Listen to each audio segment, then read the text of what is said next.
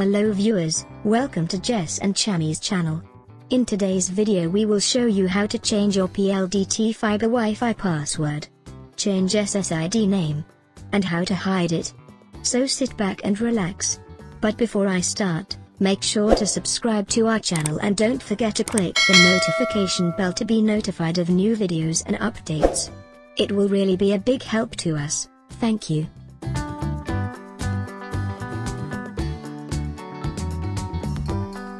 Let's start by opening a browser.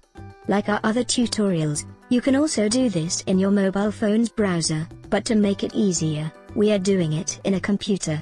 Next is to enter your router's IP address. If you have the Porno Now router, like the one we have, the IP address should be the same, it's 192.168.1.1. The login screen should appear.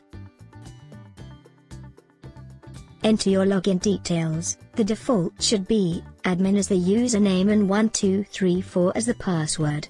But here, I have already changed my password. We have a video for that. If you want to change your admin password, just click the link on top, or check the description box below. Now once inside the router's dashboard, click the Network tab. Here we will use two menus, the Advanced and 5G Advanced menu. They are basically the same in layout, but Advanced is for the settings of the 2.4 GHz Wi-Fi and 5G Advanced is for the settings of the 5 GHz Wi-Fi. If you want to know more about this, you can just Google it. Okay, let's start with the 2.4 GHz Wi-Fi, or the basic one. Here you can see the SSID or your Wi-Fi's name. You can change it here by just typing your preferred name and clicking apply afterwards. Also to its right you can see the hidden tick box. If you check it, your Wi-Fi won't be visible, and to those who doesn't know it, they won't be able to connect to it. Here below is the Wi-Fi passphrase or password. If you want to change it, simply type in your preferred password and then click apply afterwards. After changing the 2.4 GHz password, you may want to change your 5G Wi-Fi password as well.